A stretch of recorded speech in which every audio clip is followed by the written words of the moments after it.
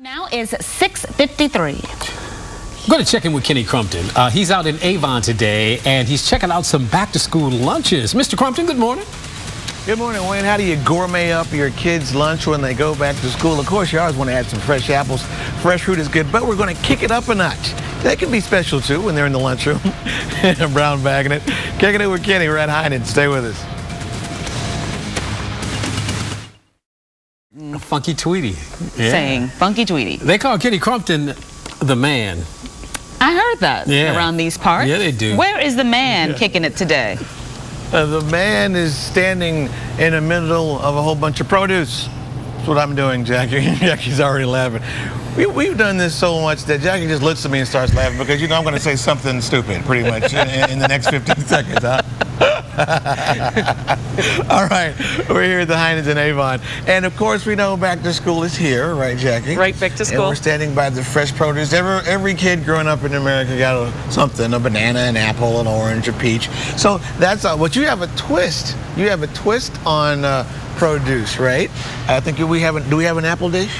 We do have an apple dish. You look at me like, what are you talking about? No, we do, but we're by the bananas. We have an apple dish. Ohio apples are all coming in to season right now.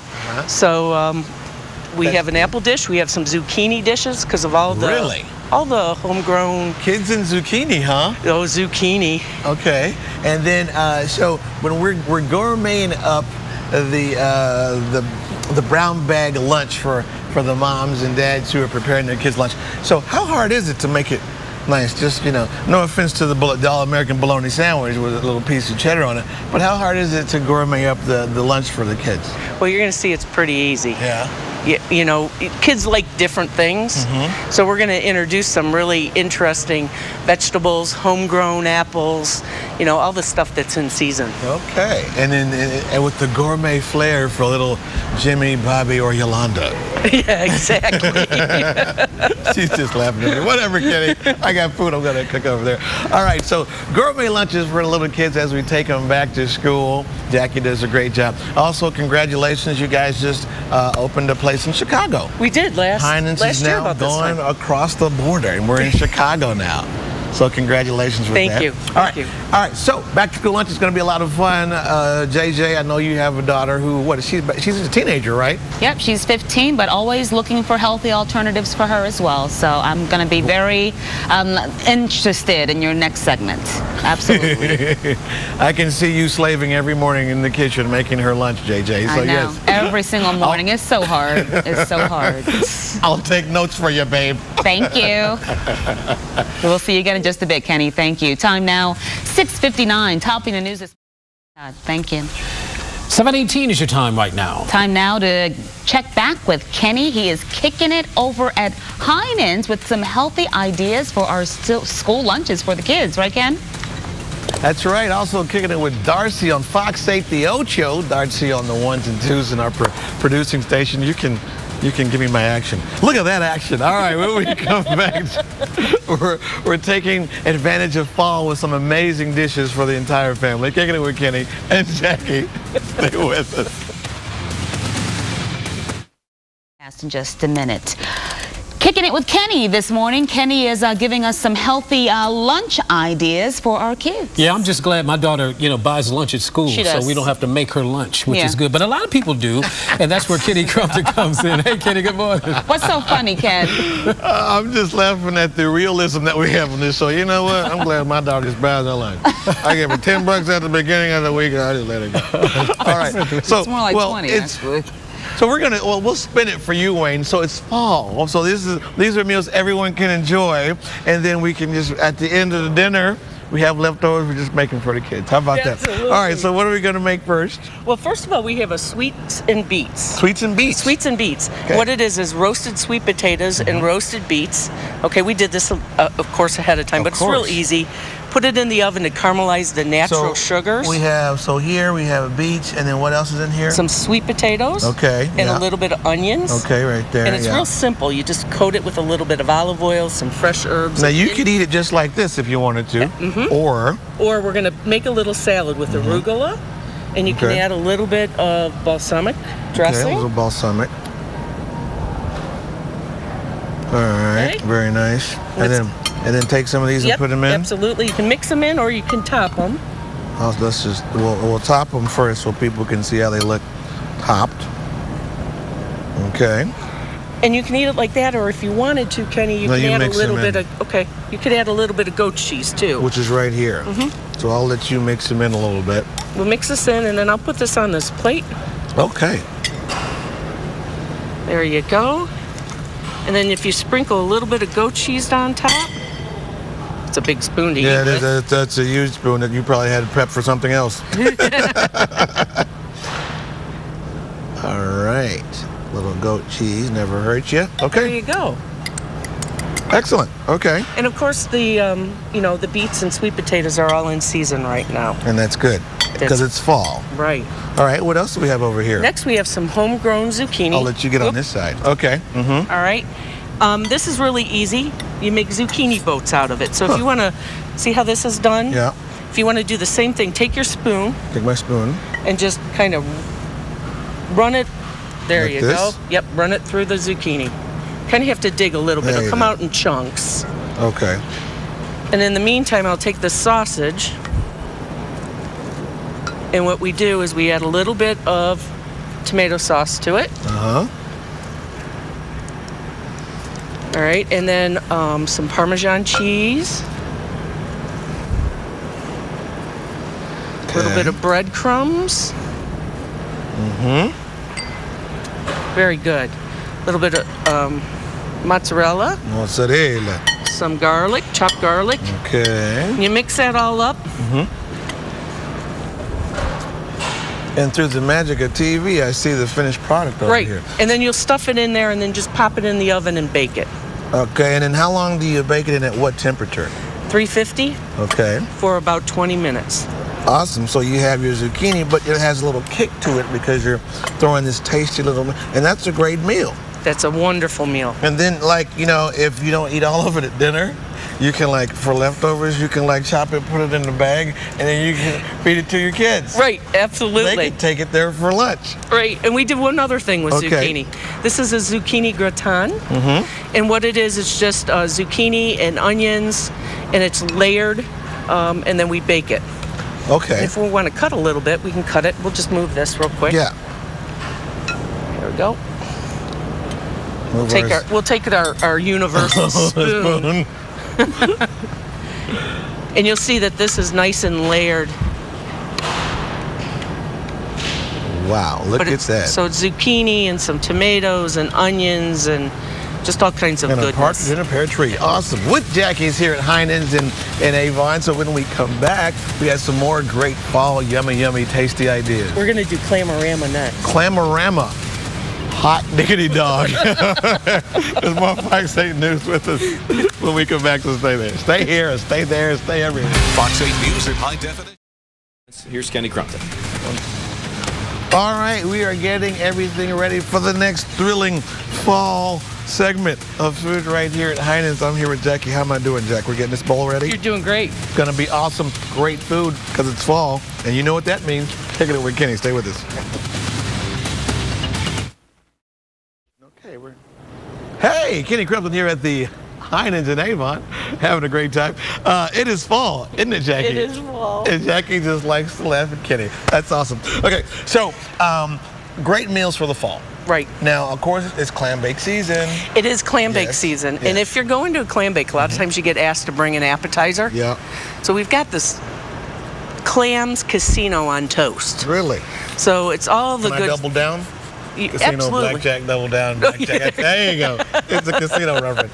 Okay, so here we go. So with the butter that you already kind of pre-mixed, you want to add a little bit of clams. Okay, that's right here. Just a little. Okay. Just a little bit. You say when. Oh. These are clams, right? Yep, those are clams. Those are already pre-cooked chopped clams. You could get your own clams. That's good. That's good. Okay. You could get your own clams and steam them, take them out of the shell, and then chop them up, or you can buy frozen chopped clams, gotcha, which is just as good. Okay. You want to add a little bit of salt and pepper. Okay. You go ahead. Boom, boom. Okay. I'll keep mixing while you little bit of shallots. Little bit of oregano. a little bit of garlic, a little bit of parsley and bacon. Okay? Gotta have the bacon. And that's your mixture. And then what you do is take a baguette, kind of toast it a little bit with some olive oil, and now you'll spread that on top. Do we need, where's the spreader? Oh, we have a spoon for a spreader. Okay, there we go. So you want to spread a little bit on top. And then what you'll do is put this under the broiler for 2 to 3 minutes until it just bubbles and turns brown. Okay. And what it is it's Clams Casino, the classic Clams Casino on toast. Excellent. Look at that. Okay, what do we have over here? Over here we have a cioppino, which is actually a fish stew. From Casino to Cioppino. Or San Francisco. Don't be so meano. Okay. And this has Heinen's clam broth. Okay. And is this what we're going to use for this before absolutely. I start putting it in there? Okay. What you want to do is put a couple toasted croutons down in the bottom, because that's the best part. And then what you want to do is ladle that over the top. I'll hold this while you ladle it. You're a better ladler than I. Okay. We've got mussels. Oops. Mussels and clams. Sure, I'm a better ladler. There's shrimp and scallops. Ooh, look at that. All right, we are here at Heinen's making some great fall meals that are great for the entire family. When we come back, Jackie has some more magic. Kicking it with Kenny and Jackie. Say goodbye. Goodbye. Stay with us. Morning long. Kenny Crumption, good morning. Todd Meany, thank you very much. At the Salad Bar, celebrating fall freshness, making some great fall meals for you, for the family, for the kids. Throw it in the brown bag, and boom, what a gourmet lunch they have. When we come back, Kicking it with Kenny right here at Heinen. Stay with us. All right, we're here at the Heinen's in Avon. As you can see, the amazing Heinen's crew is busy whipping up some tasty fall dishes for us for the entire family. And guess what? When you're done, put them in the bag for the kids for lunch. When we come back, tasty fall delicious dishes. Kicking it with Kenny. Stay with us. Your time now, 8:55. Kenny Crumpton standing by with some healthy lunch alternatives for our kids as they head back to school, or the school year now in full swing, Kenny, right? Oh yeah, this is great stuff. Now we're making stuff that's great for, it's fall, so if you've been paying attention, it's all fall themed. Stuff is great for the family. You know, when you get through eating it for dinner, you just put it in a bag and boom, kids can take it for lunch. That's awesome that we thought of that. Okay, so let's start over here. What are we making, Jackie? Well, first we have some bison chili. You know that's my school mascot, right? I'm sorry, Kenny. I'm really sorry. So we cooked my school mascot. Bison's really low in fat.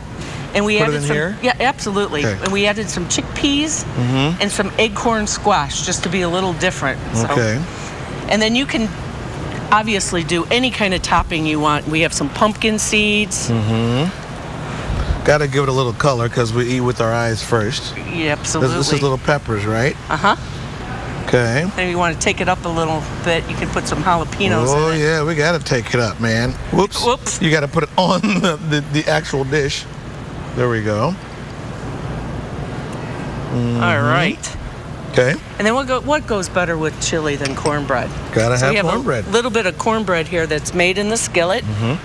And there are peppers and sweet corn and jalapenos in there. So that's the color and the flavor we see in there, right? Absolutely. And that's a twist to your traditional cornbread, which is pretty much just cornbread. Cornbread, sugar, butter.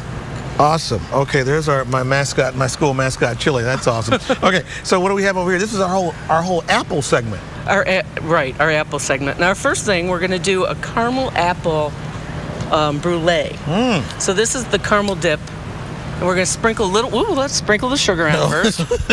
Yeah, okay. And it's made the same way that you do a creme brulee. So you put the sugar on. Then we'll start your torch. It's got a safety lock on it. Oh, does it right here? Here, I'll get it going for you. You get it going for me, okay. And then you just want to, there you go. Okay. And then just brown your sugar. Okay. Yeah, you should have had him do this first. Push this down. There you go. And you want to brown your sugar so it's nice and caramelized. Then you want to serve that with apples.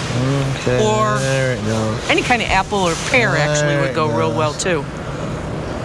It takes a little bit of time to do that, but you see how the sugar's starting to caramelize there? And that'll give it a nice crispy crust. There you go. Oh yeah, beautiful. There you go. The magic is happening. The magic is happening.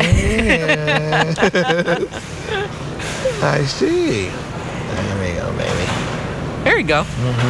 And at home, if you wanted to, if you didn't have a butane torch, you could put it right under your broiler in your stove. Okay, I know how this works now. Okay, so I'll put this over here. Okay, yeah.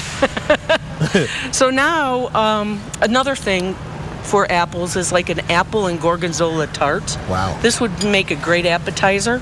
So we start with the apples? You get some eggs there. We're going to add a little bit of apples. Okay. Already diced. We're going to get bigger bowls. There we go. You're going to add some gorgonzola to that. And that's quite a bit of gorgonzola. Yeah, it is. A little bit of cream. Okay. Okay, a little bit of toasted walnuts. Okay. Okay, our flour that helps mix it all together. Keeps it all together.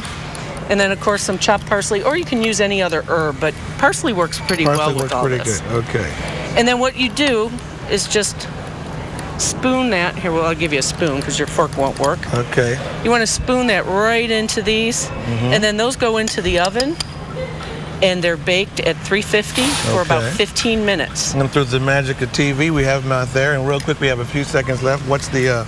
We have an apple cider drink for you. Nice, warm. Keep you warm. Keep you warm. It's got some cinnamon, star anise, oranges. Thank you. Oh, did we talk about this real quick? Hard wrap. I'm hard wrapping. Cheesecake. Apple cheesecake. Okay, thank you so much, Jackie. Fox 8 News at 9 starts right now with Wayne and Stephanie. You guys take it away. All right, thanks, Kenny. Looks good. Thanks so much. And we thank you for being with us on this very special September 11th.